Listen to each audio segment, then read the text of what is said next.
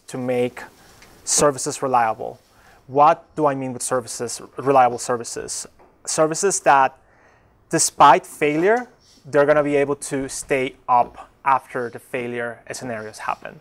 It's not so much about being able to deal every failure that is out there, because at some point it's unrealistic. You cannot be up if the things you depend on are not up. The idea is you should be able to continue to be up after the fact, and things should be moving forward, and you should be able to figure out what's going on quickly. This workshop is going to go from the very beginning, starting with foundations, starting with what are the libraries that I recommend for serious Haskell projects. And then we're going to go into different strategies like supervision trees, timeouts, circuit breakers, and whatnot. So I'm just going to go with the agenda, introduction setup, which is going on right now.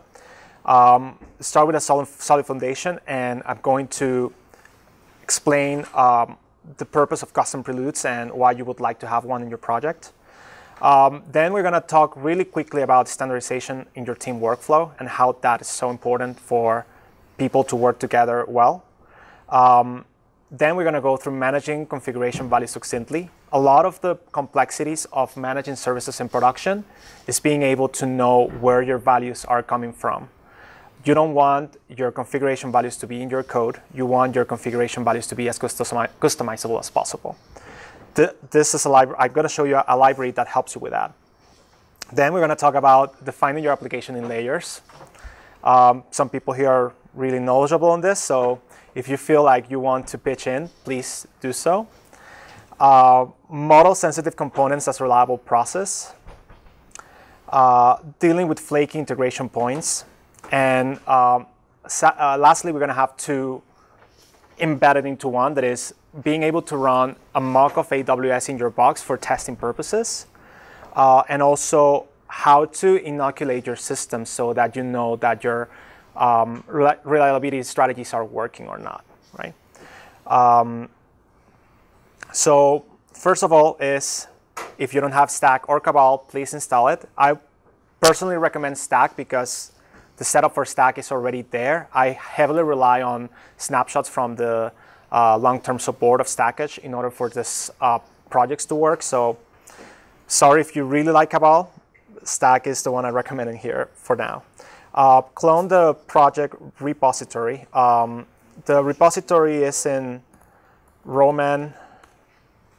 If you go through the repos, it's going to be one called LC 2018 Rock Solid Haskell Services. And in there, we're having 5 different small projects that we're going to be going through the whole workshop, and the slides if you want to follow along. The slides, the way I'm presenting them right now is through an HTTP server running on my local. I don't open the HTML files. If you open the HTML file and it works, great. If it's not, just start a local host 3000 with Python or something. Download Toxic Proxy CLI and Toxic Proxy Server because we're going to use that for the last exercise. Install Docker because we're going to rely on Docker for the mocking of AWS in your local machine, and also for PostgreSQL databases on our programs. With that, I'm going to wait for anyone to tell me that they're having trouble setting up things, especially Docker, Toxic Proxy, and Stack, and cloning the repo. Like, if any of you have a question at this point around this, please let me know, and I can help you with that. Yeah, Toxic Proxy, CLI, what is that? Is that a shell script? It's a binary in Go, compile binary. Oh, so I just make it executable. You have to go to, like, if I go to the Shopify, Toxic Proxy. Just, Darwin. Let's go there. Boop. You can install the rules, like in Shopify/Shopify. I'm gonna put that link on the channel, and it has all the binaries for each of your architectures. You have for Linux, you have for Windows, and you have for Darwin. So I just need to make that executable. Yeah, like download it, make it executable, run it, and see that it works. both the server and the CLI. There's two binaries.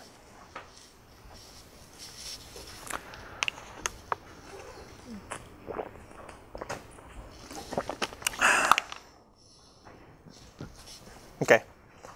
I'm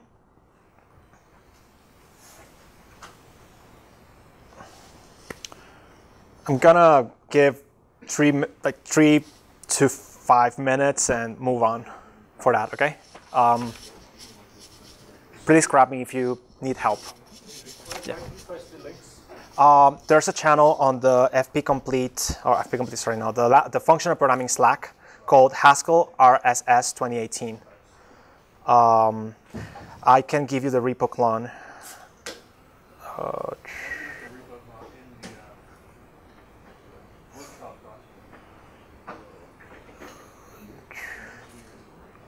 Oh, I have a wrong URL. Sorry about that.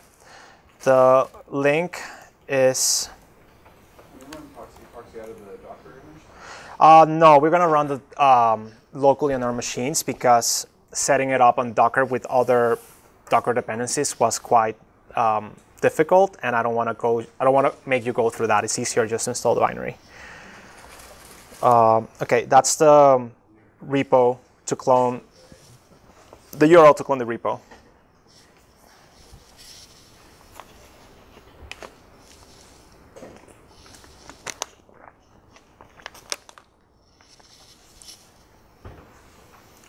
Cool.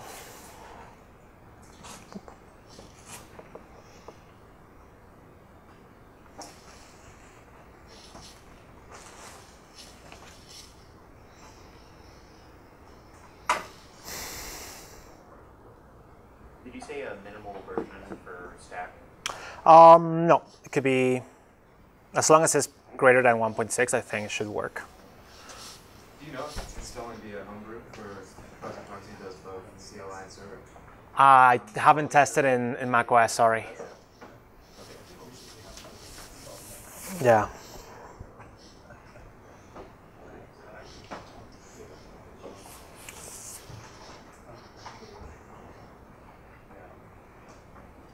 Okay.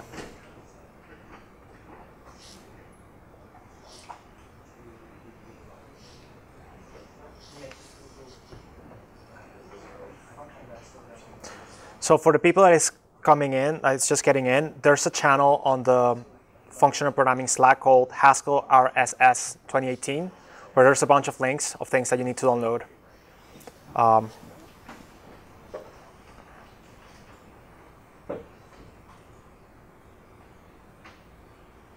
Yep.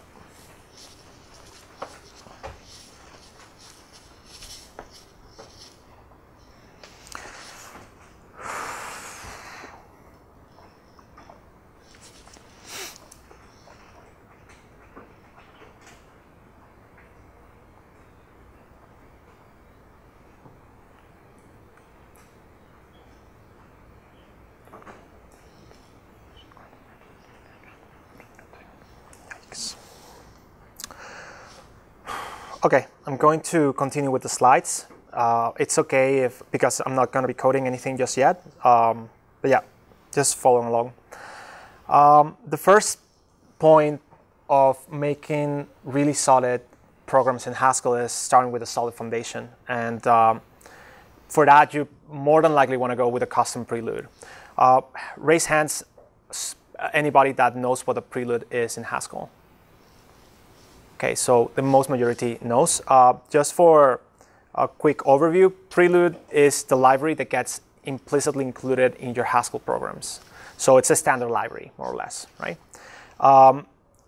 It's known that the Haskell existing Prelude, it's filled with warts. It has a lot of unsafe functions to use that they will barf in your face if you don't use correctly, with runtime exceptions. It doesn't provide data structures that are fast or performant in any way. And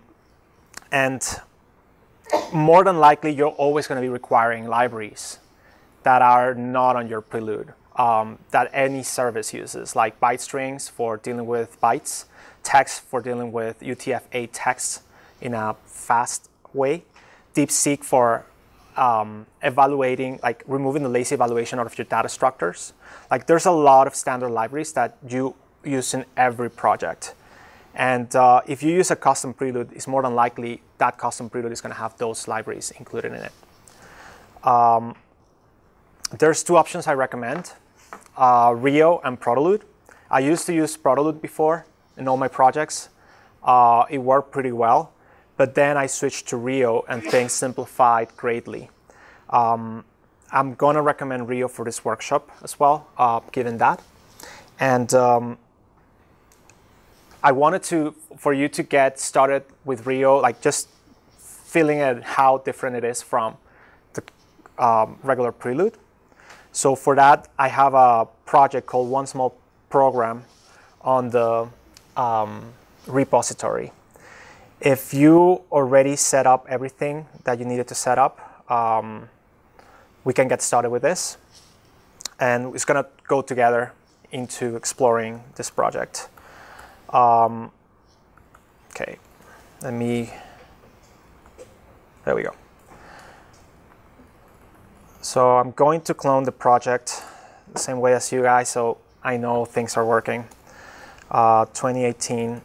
And I'm just going to go to One Small Program. And I'm on the Emacs editor right now. So it's a literal Haskell source. Anyone familiar with that format of a Haskell source by any chance? It flips out the comments with the code. If you want to say code, you have to explicitly say this is code, rather than the other way around, that is the full code, and you have to specify the comments. In here, we have an explanation around what are the different things that you can use with Rio. We always want to start with a set of Pragma language annotations. Who's not familiar here with language Pragma annotations? You can raise your hand, it's okay. Okay, so I'm going to assume everyone knows what a language Pragma is. And just import Rio instead of any other library, and you have a bunch of stuff already included. So I'm going to go and start a REPL on my editor for this. Oh, no. OK. Let's, of course, start failing. I'm going to first do a stack build, so that I can build all the dependencies that I need. Is that better? The resolution is pretty bad, and the space is not that big. So if I increase the fonts, I don't have space to work. Just heads up. So I have a stack build there. I can do stack REPL as well. Let's just do that for now. The first thing that we will see in this code is that we have a main that it's equal to main proc. Sorry. And main proc, no, it's not main proc. We have this main trace over here. That's the first one, which basically allows us to do a hello world. What's the first thing that you notice here that is different from vanilla Haskell? The fact that we are not using put_stir line, right? We only have these functions called traces. So if I go and do browse Rio and look up for the trace functions, I have a bunch of trace functions there. Trace ID, trace IO. This is the normal way you would use put_stir line in Rio. You have basically you can use this inside a monad or outside a monad without any problems. The only thing that's going to happen though is that as soon as you compile this, it's going to fail with a warning, or not fail. It's just going to show you a warning saying, "Hey, trace IO is deprecated." And the first question is, okay, how can I get rid of this warning? Why have this warning in the first place, and what can I do in order to not have it? Tracing, it's like tracing is for using debugging on put_stir lines. Like whenever you're having a debugging in your software and you're starting to output a bunch of put-stir lines, that's what tracing is for. Normally, you don't want that on your production code. You never want to, if you want to output something to the user or something to someone to read in production, you never want to do it in a way that is like that. You want to have a logging information that has a level. It has some metadata that you can follow along, so to know where it's coming from or what is the level to filter or not in production or whatnot. Given this, Rio offers a logger included in the library, which I think is really nice.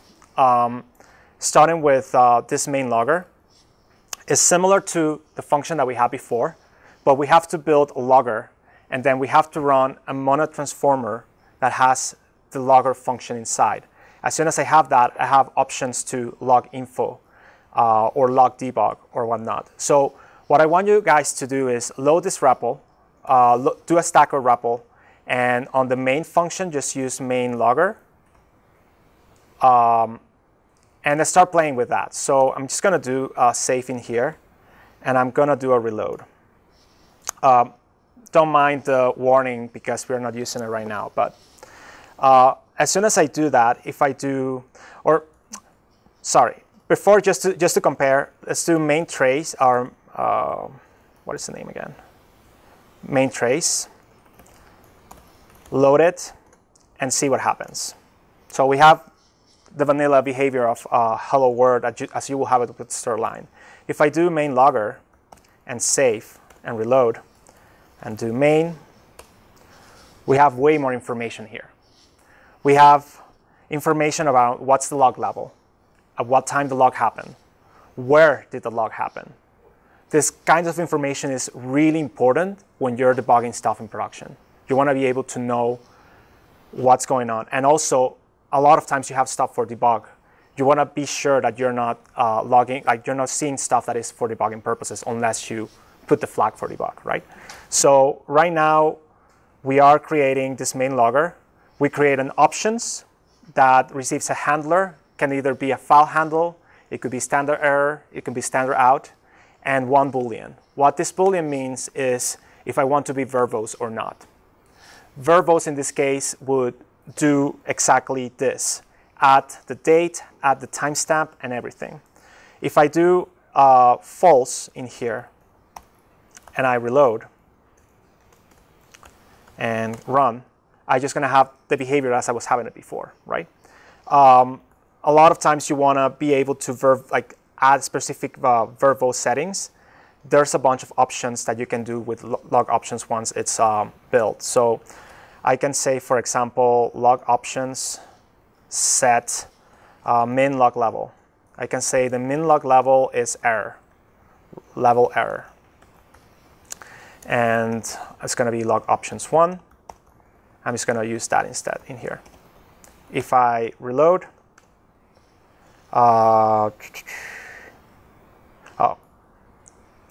set min log level, variable not in scope. If I don't have the function at the top of my head, so what I'm going to do is I'm going to go into package Rio. And then I'm going to go here and look up for log min level, set log min level, and I basically flip the order. So if I go here and I do that and run it, you would see that now the log info hello world is not logged in the output. Yes? An example that shows the dynamically change true and false. Yes, there's a way to do that. You can specify a flag. You can do a new IORef, right, with the value. And we can say here is verbose. And then you can say something like set log verbose format. Actually, that's possible, but not on the latest release. Like there's in development, I added that actually. If you go to the head of Rio, as it stands right now, you have an option that says set, as you have set log verbose format, you have a set logs verbose format IO that allows you to specify that IOREF with the value. And you can manage that IOREF independently of the logger, and you can... Does that allow you to basically change everything in the options? Not everything, because it does, like when you're building the handle, or when you're building the options, we do certain things to the handle to improve the behavior when it's running on terminals. So changing from standard out to a file handle is going to cause some struggle. So we are really limiting the scope of the things that you can modify. At this point, what we believe makes sense is the log level and the verbosity. Because normally what you want to do, why we would like to have this feature?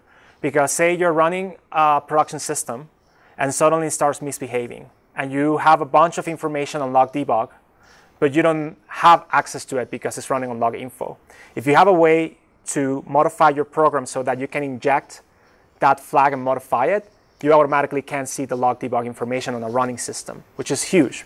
If you have a system that is failing, you want to know why, and the log debug will help you substantially in that. So these kinds of features are really important for production usage. I haven't seen the ampersand used like this. Do you mind clarifying what that is? Pardon? Like log options with the ampersand? Oh, so this is the same as doing that. So imagine, I think ampersand is just flip of dollar. Oh, Yeah. Well, it re-exports it by default. So I like to do that when I have a record and I'm doing setters on it, so that it looks like, okay, and you can like concatenate many of them. You can say set other thing, and then you can have it aligned like that. Right? So yeah, like you're like piping all the settings in it. Yeah, great question.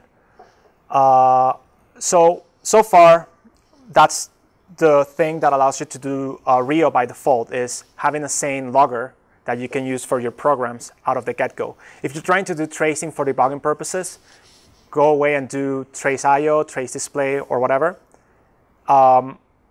It's going to throw a warning, so you remember you have to remove it, which is great because you don't want to have like extraneous outputs in your standard out when you're using a sophisticated logging like this, right? Another aspect that is really important that I forgot to mention is if we look at the signature of log info, you will notice it's not a text, it's not a string, it's not a bystring, it's something called UTF-8 builder. And UTF-8 builder is a type that you can create by using a function called display. So what is display? Display is a replacement to show. We don't want to use show for purposes of serializing things for humans to see. Why? For two reasons. The first one, show serializes stuff into strings. Strings are slow. Second, you have a rule, it's not unspoken, but it's not followed most of cases, where if you have a show instance, you got to have a relation with the read instance of that type.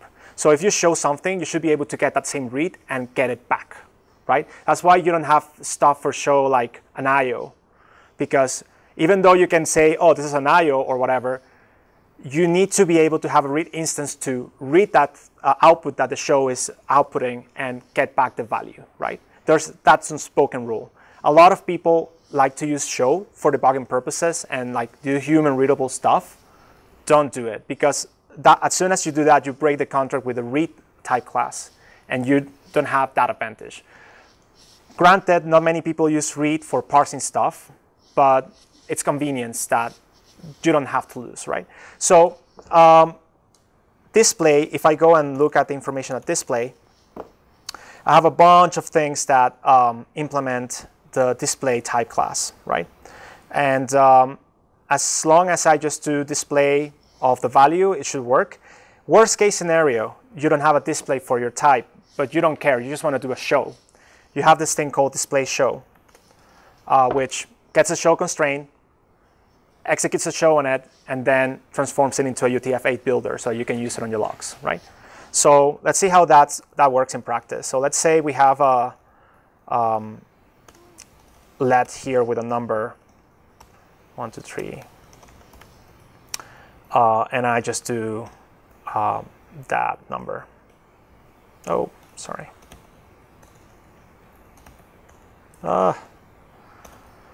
If I try to load this, it's not going to work because that.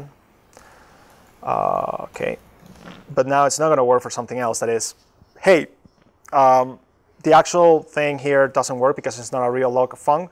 This is because we have to wrap this in parentheses as a first. After that, if I do reload, it's going to tell me, hey, I could get UTF-8 builder with end. Okay, that's great. I'm just going to do a display in here.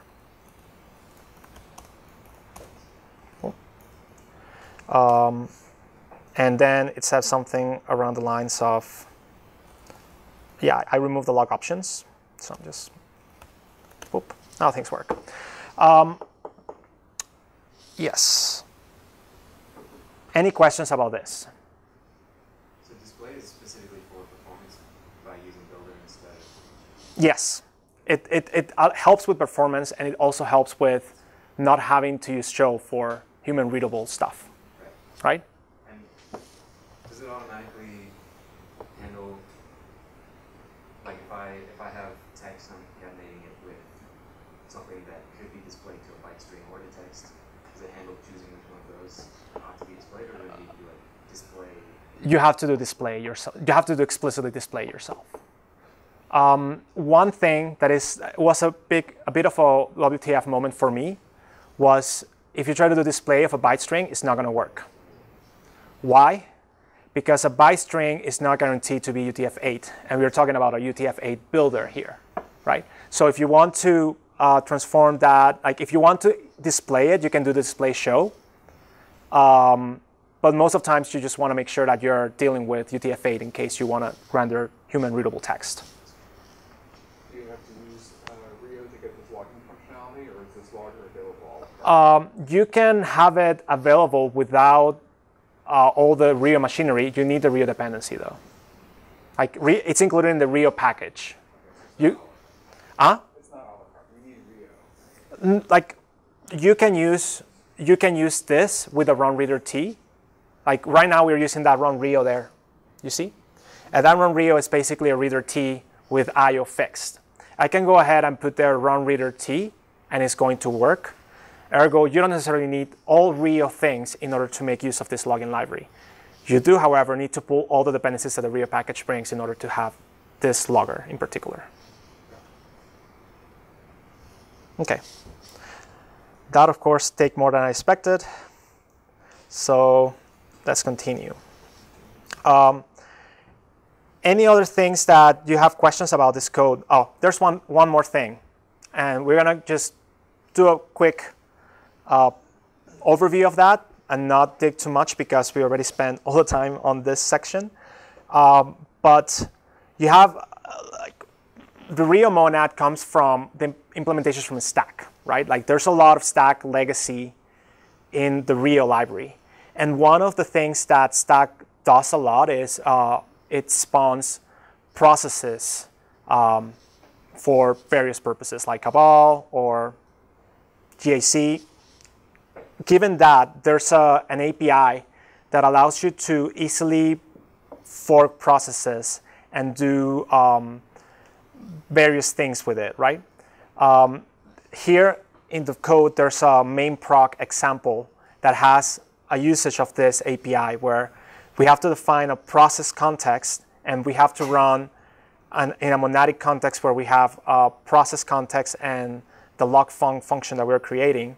And then we can do stuff like that, and it would just work. So if I go and replace main logger with main proc and reload here and do main, this API where it shows me the command that I'm running, it shows me the output. Because of the implementation here where I do run process underscore, the standard out of the process is going to my own standard out. But you have different ways to work with that. You have a library called process type process that is pretty good. in comparison to what you have with the standard process library, where you can move that standard out into other places. Yeah, just wanted to pinpoint that particular feature, which is a really nice one to have if you need to be spawning processes often. Okay. Cool. Any questions so far? Great. Just gonna move on then. We already did implement a small program in Rio. Let me just drink a bit of water.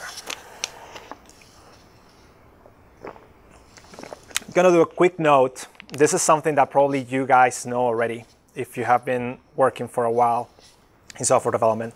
But I think it's really important for any production system to have some way to unify how you run programs. And I would like to advocate for that from a really painful experience that I would like to share with you.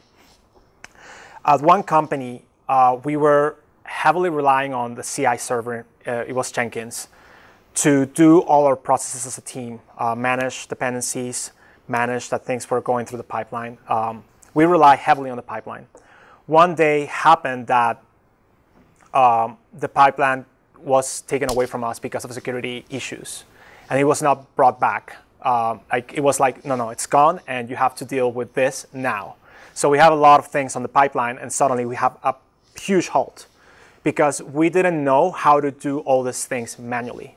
We didn't know how to do all the pipeline operations manually, and that was a huge pain in the ass. It took around a month and a half in order to get things done again, and we didn't want to go through that again. We didn't want to have to, in case we lose our CI, we don't want to have to figure these things out again. So what we did is we rely heavily on make files in order to write down all the different steps that you need on the CI pipeline, and every stage on the pipeline, it was basically a make call.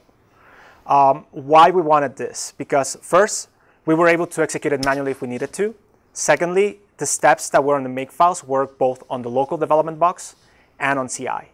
So we could have a sanity check around, yes, I'm testing stuff correctly the way in CI is intended in CI. If we needed to change CI to something different like Travis or Circle CI, it was just changing the format and keep using the same make tasks. So it's really important, it's very, very important to have a way to unify those tasks into something. It doesn't have to be make, it has to be something that is outside the scripting language of the CI that you're using, right? You don't want to have shell scripts in your CI scripts, on your Jenkins file, on your Travis YAML. No. Avoid that at all costs and always use make files for those kinds of tasks. Some things that I personally do in my code, not necessarily in all the codes that I work together with people, but in my own code and libraries I maintain, I always like to keep a pipeline where I have all these tools in place. HLint, Refactor, Stylish Haskell, Brittany, or HEndent. Brittany is the one I use because it's more stable and I can just rely on that even though I don't like the output. And yeah, I don't like the output, and I know if that output gets improved, it's just one call away to get it. So I want to showcase really quickly how that looks on an open source project that I have, one of the open source projects that I have. Let's go with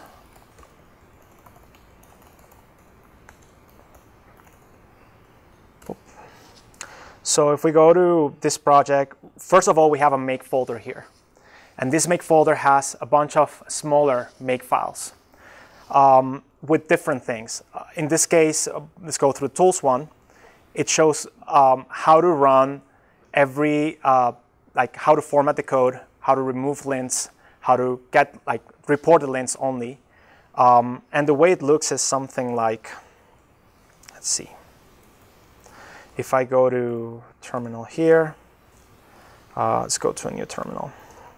And I go to Haskell, Capitals, do make tools. If I do that, I automatically get what are the things that I can do with this make file. I can format, I can help, well, help is just this, lint and remove lint. If I go to a different file, sdist, this allows me to build a distribution binary, test that distribution binary for release just to make sure that it works with the latest package. and many different tools, right? I like to keep those, and solver, this is for testing nightly. I just execute fix solver, and it modifies the stack.yaml to work with the solver on on the nightly release of Snap stackage. The way I use it on my CI, in this case is Circle CI, is I just have, you see that the scripts is basically make tasks all over the place. And I just run those. And for me to move from Circle CI to Travis or to the next best thing, it's just as simple as understanding what's the semantics for that CI is and just add those make tasks. Done. And also, I can run this locally, and I can validate that things are working, right? In the projects that we're going to be looking, there's some make directories there. I also like to keep a global make file with the common stuff. So, for example, this make file has build, test, bench, clean.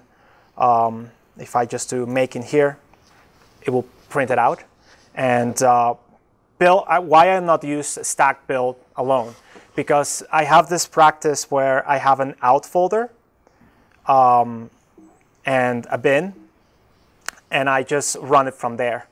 Why I do that instead of stack sec? Because a lot of times I'm changing the flags on my binaries, and I want to make sure that I have a binary that is compiled with profile in its own folder, and I can use it, right? So in this case, if we go to out and we look at tree in here, you see that profile has a bin directory with the same binaries.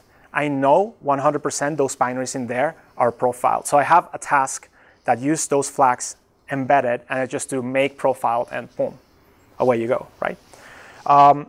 It becomes kind of like a burden because you have a lot of small tasks, but if it's stuff that you're going to do regularly for testing, you don't want to have to remember the options, and you don't want to have to share that with others. You don't want to have to say, hey, make sure you run the program with this flags in order to make things work. I highly recommend whatever tool you're using, if it is Rake, if it is NPM, if it is whatever, just standardize on that tool and make your team work together in those. And whenever you want to add a feature, just add it to the make file or to that specific file. Let's go back. Question? Yes. What is refactor? Refactor is a tool that you execute with either lint or Brittany that if it's trivial enough, it will refactor the code for you on the fly. I can't find it. Oh, really? It's called apply refact. The package is called apply refact. The tool, the binary that it compiles, it calls refactor. That's the misunderstanding. So if I go to package apply refact, there it is. Perform refactoring specified by the refact library. And when you compile this on stack, it will build that refactor tool. And HLint, like, let me show you. In the make for tools, there's one for format. You will notice that there's a write in mode place in here. That write in mode is using, or no, sorry, that's not. Brittany uses its own. HLint uses refactor internally, and you can specify, hey, use refactor, and as long as it's globally available for this executable, it's going to use that and refactor automatically for you all the lints. So what I like to do in my pipeline is I apply the remove linters and do a git diff. If there's a difference with my code, it means I have lints that I need to remove. And I just execute that, commit again, and the pipeline just works. Yeah. Any other questions? Oh, one thing I forgot. You may ask, why do I have things separated like this? Why I made this decision of separate the different make tasks into different make files? I want to, like, that code that is on those files almost never changes. And I want to just copy paste it between projects. Before I had everything in one make file, and the differences between the different make files were so granular that I was not able to reuse the same make file everywhere. As soon as I started to split that make file into different make files, I was able to say, oh, I just create a reusable make file that as long as I put it on a project, it's just going to work. And that helps me a lot when I'm moving in between projects because I just standardize once and that's the way it goes. OK, so going back to what's the time? 10:49. We're going to be 1 hour in.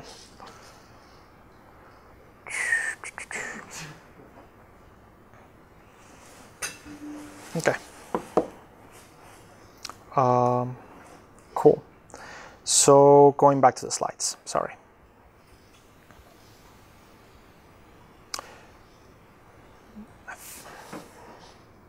OK, so this is the time that I had for the break, but we can continue because we have like 45 minutes more before the break. Let's just continue. Let's go with managing configuration values succinctly. I'm very curious. Have you had experiences with configuration in production systems? What are the things that you hate the most about that? Just want to hear rants right now. Yeah, I'm a character out of place. Everything goes to hell. People inventing their own DSLs, basically, on configuration. That's one. Fragmentation and formatted pieces. OK. Actually, I wasn't joking. They're untyped. One character out of place, everything goes to hell. Everything goes to hell. Like, so when you say one character, you mean on the value or you mean on the, like? It doesn't matter. OK. The name or the value. OK. Depends if you're talking about configuration. Yeah, like if you have a version configuration, it helps, but you cannot version everything because you have credentials, right? A lot of people like to use this thing called SOPs. I don't know if you have heard of it. It's I think it's Mozilla who implemented it. Allows you to have the configuration file as a YAML file with the entries unencrypted, but the values are encrypted, and you can just put that into the repository. And as long as you don't have the private key, you cannot. But yeah, like that's one approach. Another approach is use parameter store for those credentials. But there's different approaches that none of them are really streamlined. OK, I have dealt with a lot of configuration challenges in the past, and I came across a lot of different things that I didn't like. Let's see if I talk about that. No. Starting with what happens when you do, like, when you have different environments, how do you deal with that? Like, a lot of people just use files with development, production, staging, but a lot of times it becomes rather arbitrary that it's a staging and you have to share settings in between them. So that never quite works. You have environment variables where you, like the 12-factor way says, oh, you just put everything in environment variables. What happens in the deployment, you have a typo on your environment variable. Things stop working. Types, like what happens if the environment variable value is a string when it's supposed to be a number. There's a lot of things like that. And the idea, though, is we still require to do configuration, and we cannot add it in the code. And as soon as you have a default in the code, that for me is a smell. Defaults should not be in the code. Defaults should be documented somewhere. You want to have an aggregated, like you want to have a canonical spot where you see all the default values of your configuration. As soon as you do something like data default, there's a package called data default that a lot of people use and always tell them not to, because first of all, it's a bad use of type classes. And secondly, you are embedding the defaults everywhere in your code, and that's pretty bad. There's different strategies for configuration that I know of. You have configuration files, as we talked. We have environment variables, and you have CLI options, right? Or parse applicative. You just have to, instead of specify all the environment variables, specify the -- option on the environment that you're running your application, right? You have to have those things embedded in your script, and hopefully you have a way to get those credentials in those CLI options easily. The question is, should we pick one, or should we pick more than one?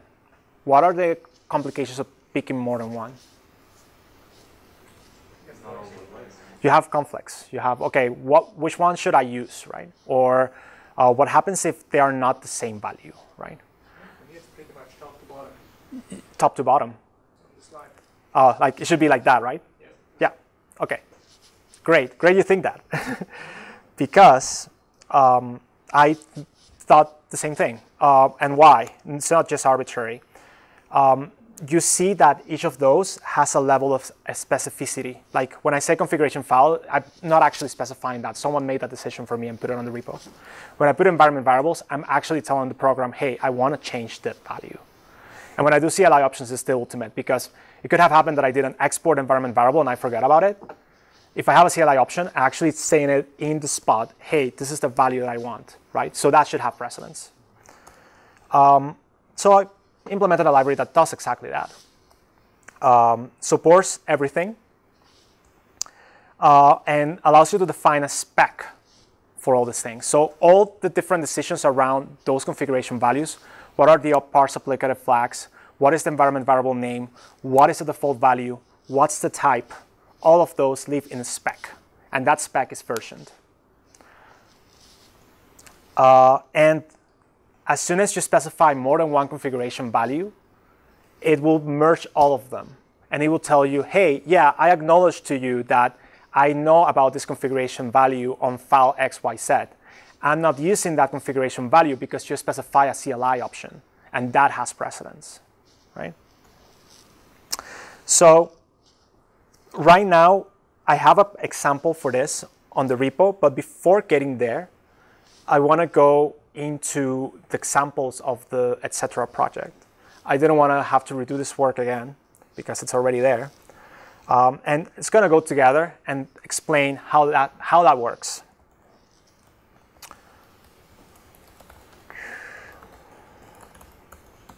Oh, okay. And is it okay if I have it like that size, or is that too small? Okay, perfect. So it's going to start with a plain example. There's only a main file in here. And the way I use it is I have a spec YAML file that I read, and I create a configuration spec. This configuration spec is going to have all the metadata of all the different values that I have on my configuration and where they're coming from. And I have a decision to make. I can say I want to get all the values that come from files. I want to get all the values that come from environment variables, and I want all the values that come from CLI.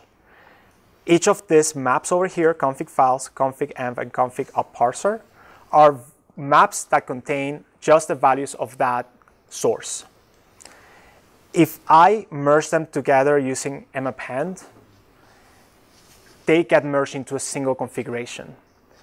And when they get merged, they get ordered by precedence, the precedence that we were talking a second ago. If you're a CLI option, you're going to have way more precedence than if you're a file. And if I run this particular program, it's going to do a few things.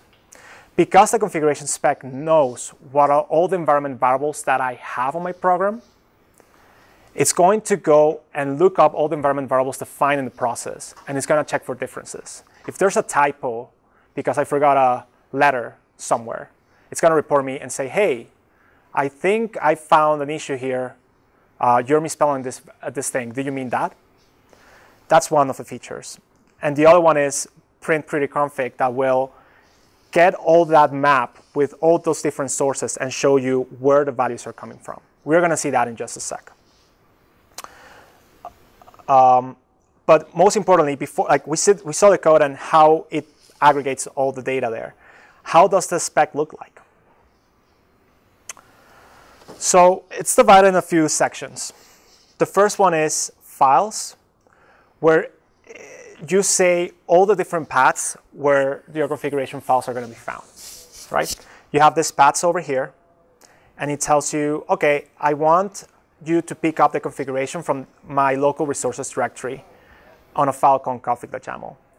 Also, if there's a file on the root, etc., called the name of the program config.yaml, I want you to pick that as well. If you pick that, those values that are on that file are going to take precedence over the previous one. this works great for deployment of production systems. Why? Because a lot of times you have all the development settings on a local file in your project, but on your deploy script, you put the configuration of the environment on a particular path. As soon as you do this strategy, the library will override the configuration values for that particular environment by just the ordering of these files. Does that make sense? You mean by the ordering they're listed on the path? Yes. So the etc. plain example, because it's the second item, it has precedence over the first item, right? And again, when you say print the configuration file on a pretty way, it will show you, hey, I found this configuration file in resources config, and I found this configuration file on plain example, etc. plain example. I'm going to use the one on etc. plain example. Heads up, right? That's a way to do it. There's another way. A lot of times you have a one-off configuration that you don't want to have to specify because it's not that formal, say for Docker or whatever. You can use an environment variable that says the path of the configuration file, it's pointed by this environment variable. And it will take precedence over anything else on the file's realm. Okay? Then there's a section for metadata for the CLI. This is what you will use for your up parse applicative, where you specify the different options and the strings that you want to display when you do a help. And then it comes your actual configuration map. This is your configuration as it's going to be on your program. At this particular program, I have an entry called credentials. And this credentials is going to be a map that contains two more entries, username and password. You will notice I'm using a special prefix key here called etc. spec. This allows me to define the metadata for that particular key. So I can say, okay, when you have username, the default value is going to be root. The environment variable that you want to use to override this value is going to be called my app username. And when and I want also to have a CLI option that is going to be like this. It's going to be an input of option. It's going to have a short of u. It's going to have a metavar of username. It's going to have this help string. It's going to be of type string. It's going to be required. For password, we have something similar, but we also say that it's sensitive, meaning when you're printing the configuration thing on your log, if you see this key and it's sensitive, just obfuscate it, say it's sensitive. This is where it's coming from, but I'm not going to show you in the logs. So that way you don't leak passwords on your logging. So that's enough talk. Let's see some examples running. Is there a way to build that kind of configuration data in Haskell rather than in Lambda? No, not yet at least. There's a rationale behind that it's a legacy one, but still a rationale. When I developed this library, I was trying to push Haskell on a company that didn't want to use Haskell, of course. And I showcase how configuration could be done in a way that works for that company. And I wanted to showcase the example in Haskell, and I wanted to implement that same standard in other languages. There's a possibility that I can say I want to have a library in Ruby that has the same syntax, and it's going to behave the same way, right? CLI options take precedence over the environment variable? Yes. That can secret mode as well. Sorry. Can this be integrated into a program using parse applicative for things beyond configuration management? What do you mean? Like I might have a program that uses parse applicative to have CLI commands. Can you integrate it too, you say? Yeah, can I compose these? Sadly, no. Like the fact that it's using parse applicative at the inner layer is an implementation detail, and there's no exposure of the parse applicative. The thing is too, when we are building that configuration map, let me show you something. Samples, command. Let's see if this, or no, let's just go here, edit config example. No, this doesn't have it. I'm going to go to an example that we're going to look at later, just for the configuration, just to show you the configuration, how it looks like. Let me go into here. 5 source. No, I want to go to app. Component. Yeah, let's do this one. So when you're getting that config map, you get the values, you can plug the values using this notation, right? Where you say, I know I have a path on my configuration map that has the value that I need for this to work. I'm going to plug out of that. What is going on internally is it's keeping the representation of that value as a JSON value internally. And it allows you to parse it using from JSON into your API. The way that value gets in there, it doesn't matter to the program. And that's the cool thing, because that value could come from environment variables, could come from files, could come from up-par CLI, and your program doesn't need to know anything about that, right? And the best of all is, say you have a configuration record on your API. Say you're using persistent SQL and you have a record for connection. Well, you have actually a connection string. Let me show you that. There's another example here. It's actually this exercise. If I go to app and main, I have a way to say, given that the value is JSON, get this JSON parser. The same way you implement a from JSON instance, you can say, I want to implement one of those parsers, and I want to get all the values that are on that JSON record. So I can say, for example, I have a database, and database have all these entries. I can say, give me database, and get this JSON parser and get me all the values out. That's exactly what's going on in here. I have a parse connection string to connect to the database, and I just use a vanilla JSON parser I would use with any APIs with all my settings, username, password, database. And then I just go and create the string that I need to connect to the database. And I can say, OK, get me this configuration value with the parser for connection string for the database key. And the database key is something that has other entries inside with the spec, with the sources that they need in order to be filled. And this parser doesn't need to know that those JSON values that are inside it are coming from CLI or environment variables. So we have a split of a separation of concerns here, where the way you parse your configuration doesn't need to know anything about where the configuration values are coming from. Does that make sense? How are you able to write a JSON parser if it's coming, although you just said you don't really know where it's coming from, but if it's coming from YAML or something else is coming from CLI? I unify. So the APIs for the different resolvers, what they do internally is they traverse all the different options. Like they traverse the map of configuration, and they build dynamically up-parse parsers or environment variable parsers and keep the value inside there. Those parsers, like for example for the CLI, it transforms things into JSON values once it gets it from up-parse CLI. Does that make sense?